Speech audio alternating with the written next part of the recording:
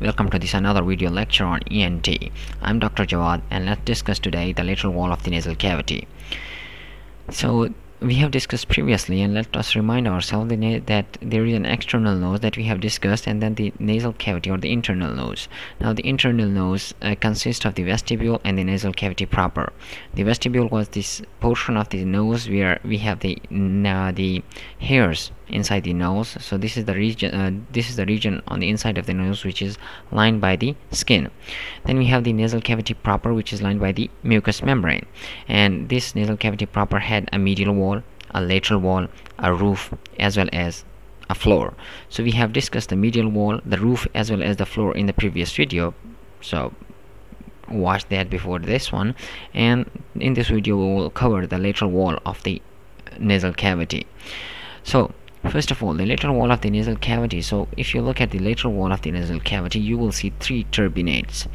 Now these three turbinates are actually the bony projections which are covered by the mucous membrane, of course. So these bony projections are seen on the lateral wall of the nasal cavity, which are called as turbinates or concha.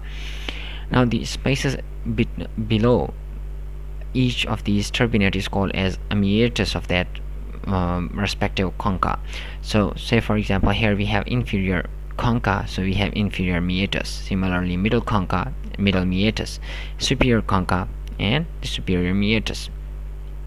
Now different opening of the sinuses and other stuff open into these meatus, which we will discuss shortly, and we will discuss each and every of these concha as well as the meatus. Now here is important point to know that the upper and the lower turbinate, and the upper and the middle turbinate, so these are the part of the ethmoid bone. However, the lower turbinate is a separate bone on itself. So the upper two turbinate, the superior and the middle turbinates, these are ethmoid. These are actually the bony projection of the ethmoid bone, whereas the inferior concha, that is a separate bone. Moreover, the olfactory area lies in the upper part of the nasal cavity and help us over here, upper part of the nasal cavity, and help us to smell. We will see the exact location and the detailed anatomy of all these structures now, and we will cover each of these one by one. First of all, starting with the inferior turbinate, so we will go from down to top. First of all, the inferior turbinate as well as the meatus. So the inferior turbinate, as we have said, that it is a separate bone, whereas the other two are the part of the ethmoid bone. Now in the inferior meatus, as you can see, this is the meatus that is lying below the inferior concha or the inferior turbinate. Now the turbinate is actually a bone, and that is covered by spongy type of tissue, the mucous membrane. So this area has large so this turbinate and this mucosa that is present above it, it has the ability to overgrow, and hyperplasia usually occur over here, and this may block the air inflow. As we have said that this anterior part of this inferior turbinate, it take part in the formation of the nasal wall, if you remember the anatomy of the previous video. So this take part in the formation of the nasal wall, which is formed over here near the vestibule. So it is the narrowest area of the cross section through the nose. So this area mainly controls the airflow and the air resistance. Now if this turbinate, the inferior turbinate, is enlarged, so as a result the airflow is limited. So that's important to know about this inferior turbinate. So we have covered its separate bone, its inferior meatus has an opening of the nasolacrimal duct. Now we have done the turbinate. Now let's talk about the meatus that is lying below it. So this meatus below that is present, the inferior meatus, so it has the opening of the nasolacrimal duct. You know the nasolacrimal system, I have discussed it in the ophthalmic portion. So we know that there is the punctum that then leads into the canaliculi, then there is the lacrimal sac and all of that, and it finally comes through the nasolacrimal duct, and it finally opens over here into the inferior meatus. Now at this portion over here in the inferior meatus, it is guarded by a mucosal wall that is called as the Hesner wall. So that is the only opening that is present inside the inferior meatus. The anterior portion forms the nasal wall that we have discussed already. So the point to take home, this is the inferior turbinate. It forms the nasal wall, and that is the important to keep in mind, and it had the inferior meatus has the opening of the nasolacrimal duct. Now we will move to the middle turbinate that has so many structures and so important stuff, and it is it has a very complex anatomy, so just keep an attentive mind over here. Now the middle turbinate, we know that it is ethoturbinate, that is, it is formed from the ethmoid bone. Now it is attached via bony lamella. So it is attached via bony lamella to the base of the skull as well as to the lateral wall, as you will see shortly. Now its attachment is very complex, and you have to remember it in three portions. First of all, its anterior portion, as you can see this here, we have discussed the attachment of it. So if you look at this picture, so this is the lateral wall of the nose. So do remember, you're not looking in, this looks like you're looking at the medial wall, but no, this is not the medial wall, this is the lateral wall. This is the lateral wall. Medial wall, at the medial wall we know that there is a septum, so this is not the medial wall, this is the lateral wall, and you are looking from medial to lateral side on it. So this lateral wall is actually, if you look at this attachment, and this is the inferior turbinate and this is your middle turbinate. So this middle turbinate is attached, first of all, in the front region it is attached to the base of the skull.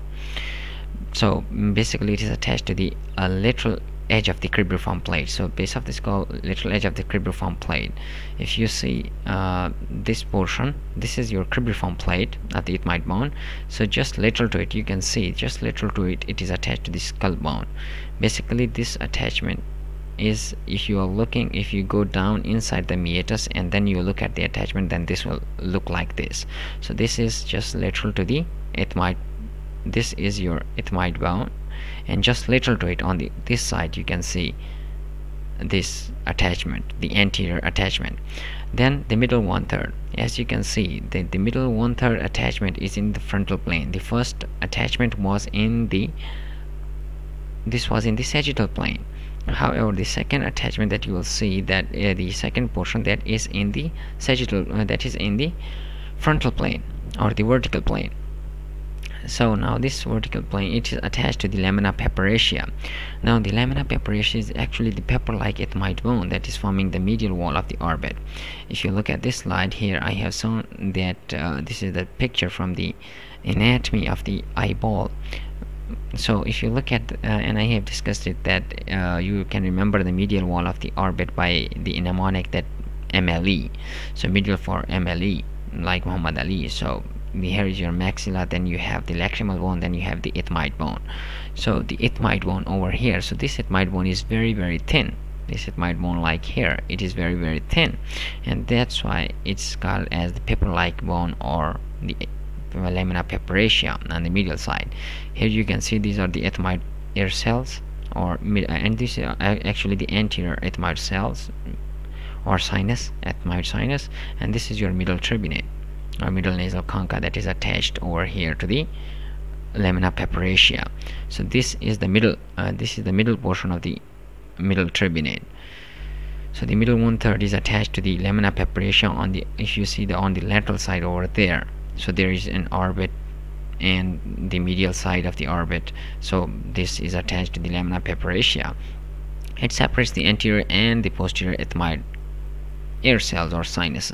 So this is the anterior ethmoid ear sinus, and if you can see that if this attachment is like this on the posterior to it, it's just like this in the frontal, in the vertical plane or the frontal plane. So you can see that these sinuses will be separated from the sinuses that are lying posterior to it. So anterior and then the posterior ethmoid sinuses are separated by this. Now since it stabilizes the middle meatus, it is also called as the ground lamella or the basal lamella. So this is also called the basal lamella, and we have said that this attachment is actually called is via bony lamella. So this attachment is called as the ground lamella or the basal lamella. Now the posterior attachment is in the horizontal plane and is attached to the lamina papyracea in front.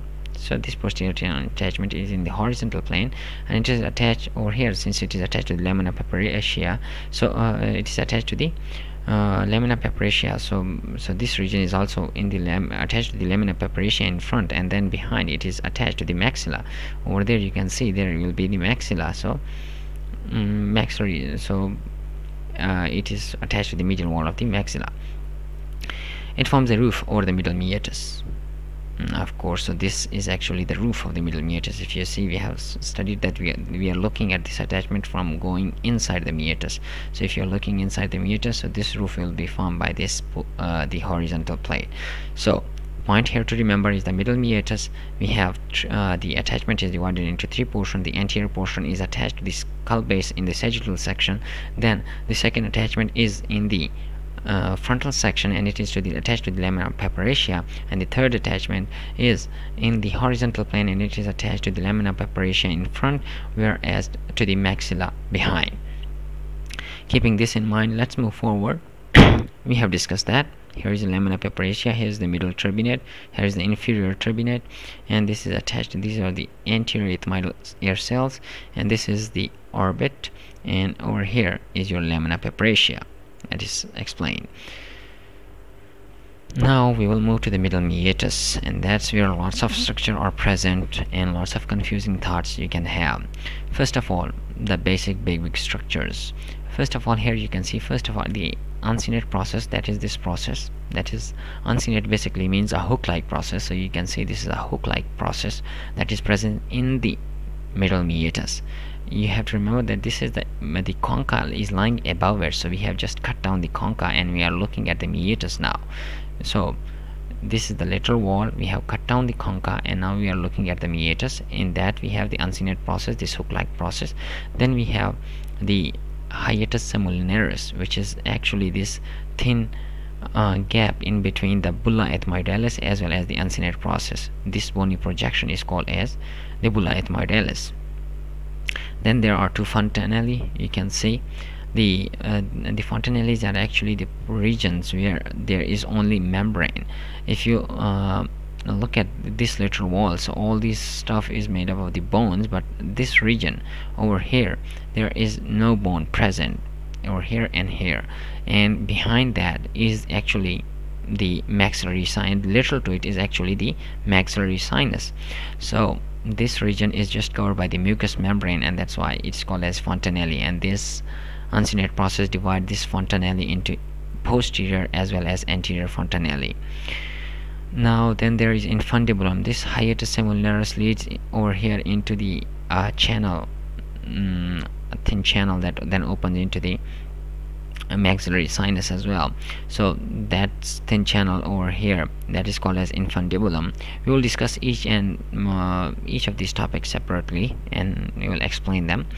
Then there is frontonasal recess, opening of the frontonasal duct over here, just lying here. So this is the frontal sinus, and lying all over here is a frontal recess, or also called as frontonasal duct. So that opens over here in the middle meatus. Then there is a bulla ethmoidalis. The bulla ethmoidalis is here. We have explained that already.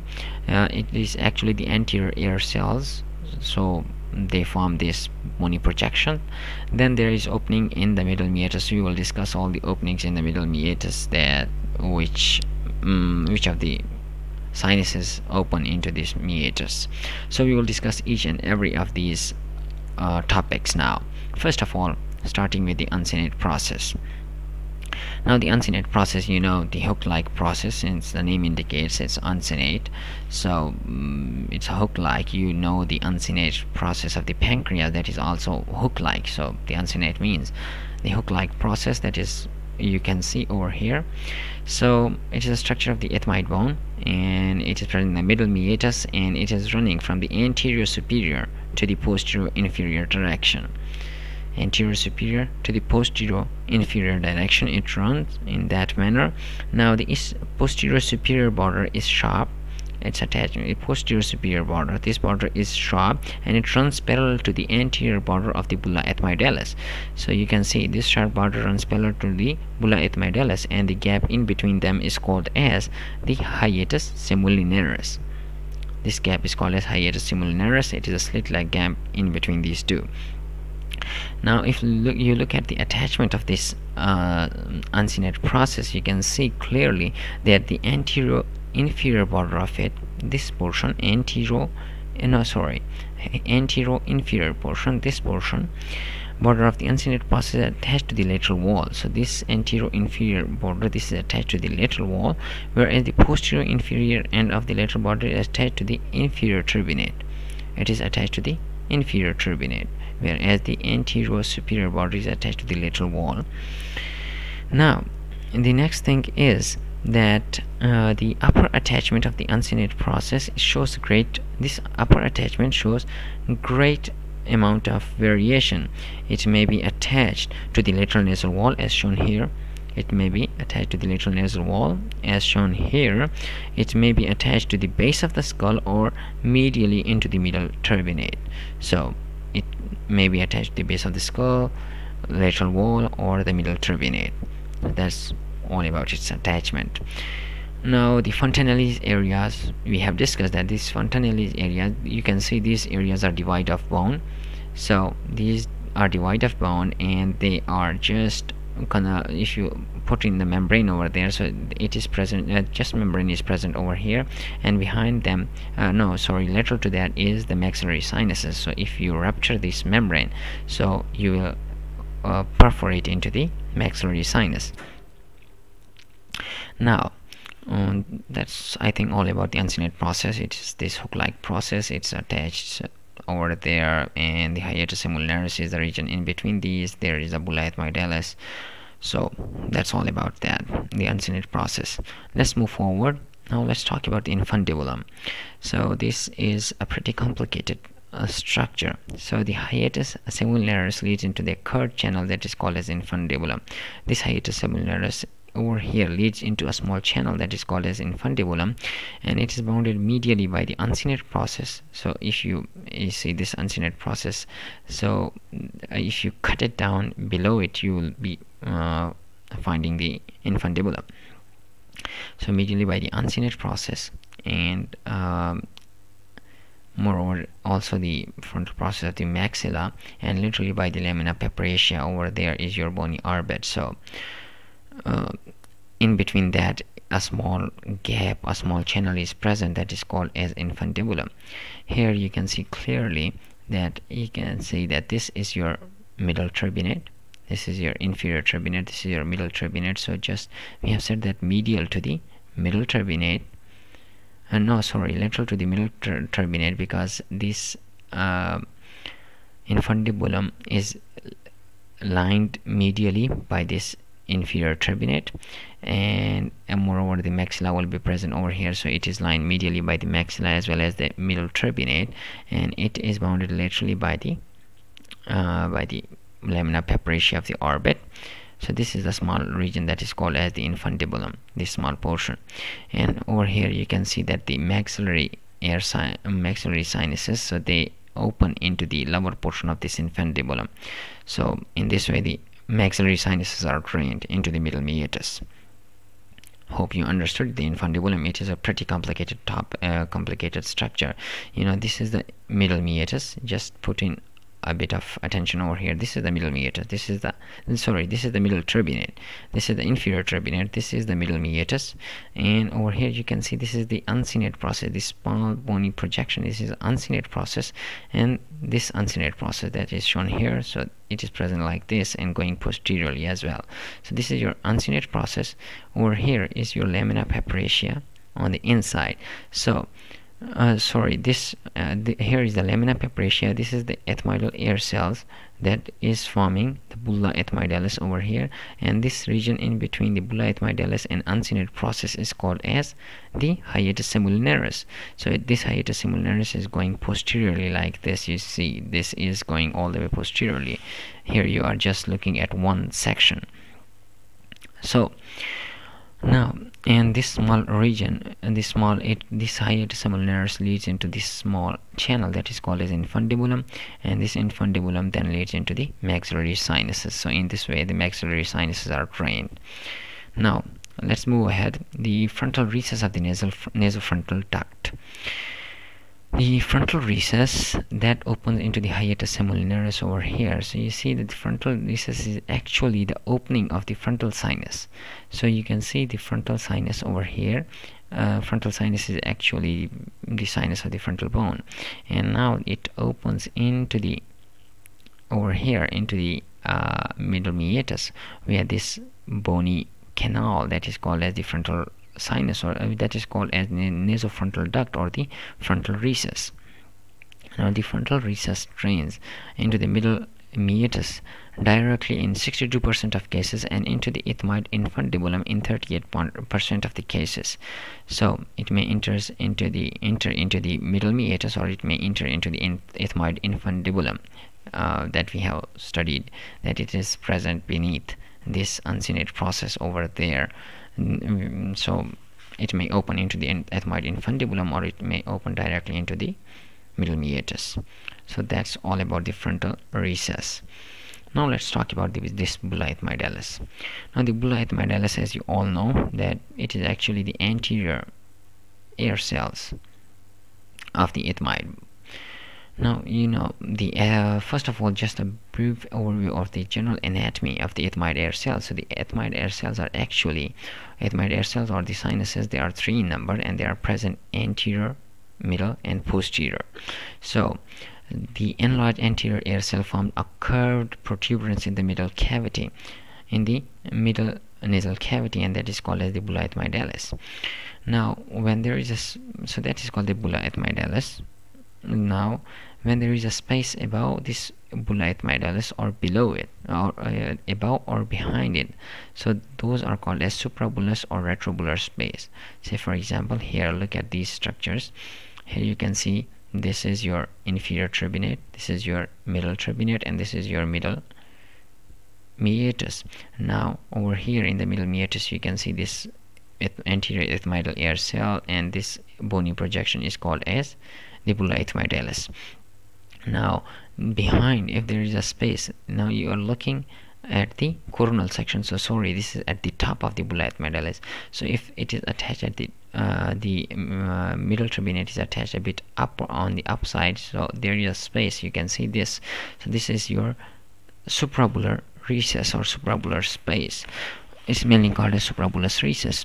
And if it is present behind this bulla, behind, as seen over here in the transverse plane, if you look at the transverse plane, so here you can see this is the middle turbinate, and this section is taken at the level where inferior turbinate, and this turbinate cannot be seen.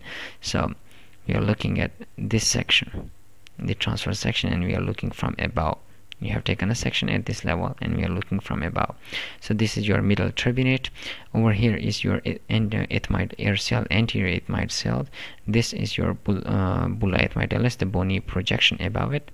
Here is this whole portion is your meatus, the airflow region. Sorry, this is the airflow region. Now you can see that this is the infundibulum, and over here is the bulla ethmoidalis. So this is hiatus semolinaris.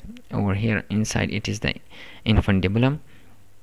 This is the bulla ethmoidalis, and there is a small recess behind it, and that is called as retrobullar recess. So hope you have understood it. The space above the bulla ethmoidalis is called as suprabullous recess, whereas the space behind the bulla ethmoidalis is called as retrobullar recess. Now these two, when combined, they are called as lateral sinus. So when combined, these two are called as the lateral sinus.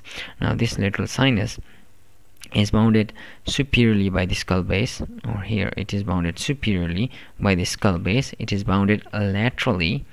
It is bounded laterally by the lamina pepperaceae, superiorly by the skull base, laterally by the lamina pepperaceae.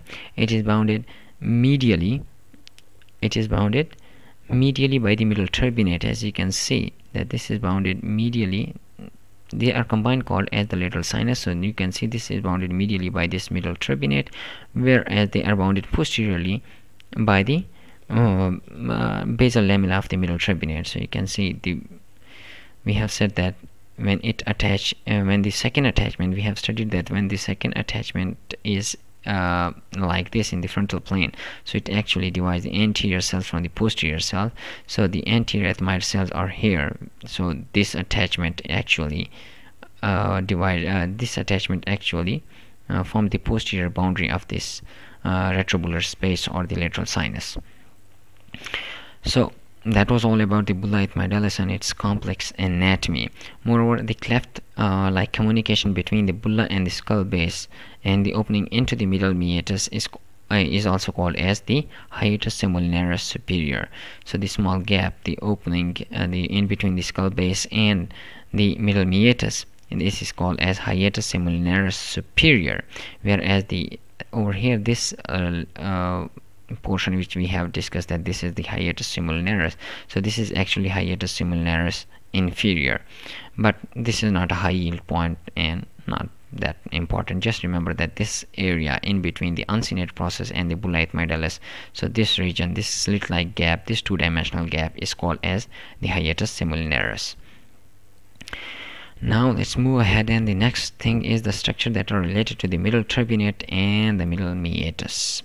Now these are important structures which you have to remember. First of all is the agar nasi.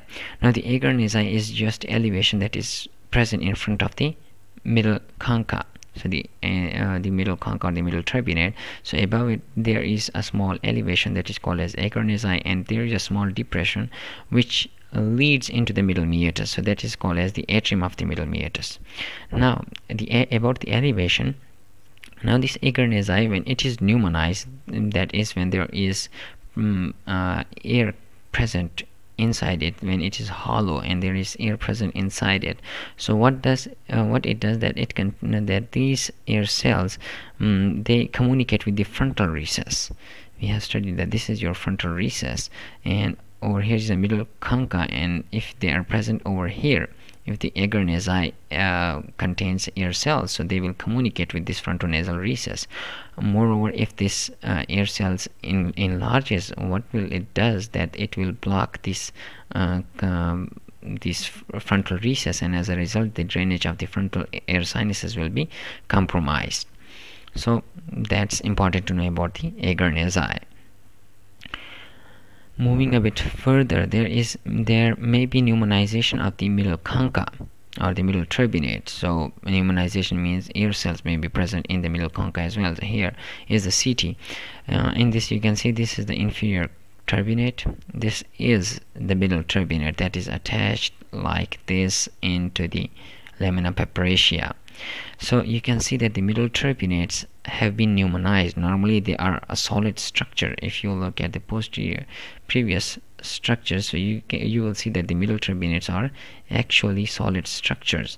So when it is pneumonized like this, so they are enlarged and they are called as concha bullosa. They are ballooned out. So these are called as the concha bullosa. And what's important about the concha bullosa, that it drains into the frontal recess directly or through the agar nasi. So just anterior to it are present the agar nasi, which usually drain into the frontal recess, so it may drain into the frontal recess directly over here. So if this enlarges and pneumonizes, so it may drain into the agar nasi, which is present anterior to it, and that agar nasi then drain into this frontal recess that is present over here in between these, or this concha bullosa may drain directly into this into this frontal recess or nasofrontal duct. Moreover, there are some other structure that is called as Haller cells. Now the Haller cells are the air cells that are situated in the roof of the maxillary sinus. Here is your CT. So this is your maxillary sinus. This is the infundibulum that lead into the hiatus semolinaris, and this hole is your middle meatus. These are the ethmoidal air cells that are shown over here. So this is the middle meatus hole, and this drains over here into it. Now this section just does not show proper bony arrangement, otherwise this will be blocked over here. So this is the air cells, and it will drain into the middle meatus. However, you can see that the Haller cells, these are the cells that are present at the roof of this maxillary sinus. So these air cells, and the thing about this is that if they enlarges, So what will they does that they will block this infundibulum, and as a result the drainage of the maxillary sinuses will be compromised. So those are the Haller cells, and the other we have studied the concha bullosa, and we have also studied the agar nasi cells. So these are pneumonization of the bones that are related to the middle turbinate. Now let's talk about the superior turbinate and the meatus. Thank God that the middle turbinate has ended. Now let's talk about the superior turbinate. Is easy. So it is lying posterior and superior to the middle turbinate, and sorry, it is middle turbinate. So posterior and superior to the middle turbinate, and below it is the middle meatus, superior meatus, and the ostium of the sphenoid sinus is superior medial to it in the sphenoethmoidal recess, just above it. Above the superior turbinate is your superior sphenoethmoidal recess. So in this sphenoethmoidal recess, these sphenoid sinuses drain into it. So as a result, so just remember that the sphenoid sinus open into the sphenoethmoid recess. Moreover, the area below the turbinate is superior meatus, and the posterior ethmoid cell open into it. The onody cells in the posterior ethmoid cells are significantly important. Now you can see that the posterior ethmoidal cells that are present over here, so some of these cells, the most posterior of it, that are called as the onody cells, now what they do that they may enlarge, they may pneumonize this area. Now this area they may go above this sphenoid sinus or lateral to it. In both cases, here is lying your optic nerve. So this area is very, very important to the surgeon, that it so that it is clinically important, these onody cells, because they are related to the optic nerve. Moving ahead, olfactory cleft. So the olfactory cleft is actually this small cleft that is present. So, and the olfactory cleft is actually the narrow chamber located under the cribriform plate and between the turbinate wall and the corresponding nasal septum. You can see over here that it is present. It's a narrow chamber that is located under the cribriform plate. There is your cribriform plate of the ethmoid bone, and between the turbinate wall and the nasal septum on the medial side. So if there is a on the medial side is the nasal septum, and over here is the cribriform plate, and just above the concha, about the attachment of the this turbinate wall. So these form your superior region, and this over here is your cribriform plate of the ethmoid bone. Above it is the olfactory bulb, and through this cribriform plate, which has small sieve-like openings, through these the branches of the olfactory nerves come, and they supply this area of the mucosa. As you can see here, this is your inferior turbinate, here is your middle turbinate, here is your superior turbinate, this is the nasal septum. So in this small cavity in between the nasal septum and the turbinate wall, so this small area is called as olfactory area, or the, since it is very narrow, so that is why it is called as olfactory cleft. So this area is supplied by the olfactory branches of the olfactory nerve, and thus it helps us in the sense of taste. Over here is the CT, the maxillary sinus, the inferior turbinate, the middle turbinate that is going over here and is attached to the base of the skull. This section is actually taken over here, so the anterior portion of the turbinate wall, so it actually goes above and it is attached to the skull base, as we have studied already. So there you can see, and here is the septum in the middle. So this small portion as depicted by this red arrow, so this is your olfactory cleft, and it helps us in the olfaction, sense of smell. So thank you, that was all about that, and let's just revise ourselves. We have on the lateral wall we have three turbinates, the middle, the inferior, the middle, as well as the superior turbinate, and above those is your supraethmoidal, there is this sphenoethmoid recess where there is opening of the sphenoid sinus. Then the below the superior, below the and this one, the inferior concha, you have the inferior meatus, in which the nasolacrimal duct opens. Below the middle concha, you have the middle meatus, in which you have bulla ethmoidalis, on which there is opening of the anterior ethmoid air cells. Over here in the hiatus semolinaris, there is infundibulum, in which the maxillary sinus drain. Then there is also opening of the various the anterior ethmoid air cells as well. Moreover, the middle ethmoid air cell also open on the bulla ethmoidalis. There is nasofrontal duct or the frontal recess that open into the hiatus semolinaris in the middle meatus. Then there is a superior meatus, and in the superior meatus the posterior ethmoid air cell open, and above that is your sphenoethmoid recess, in which the sphenoid sinus drain. So that was all about it. Thank you, and if there is any shortcoming, let us know in the comment section below, and do subscribe to our channel. Thank you.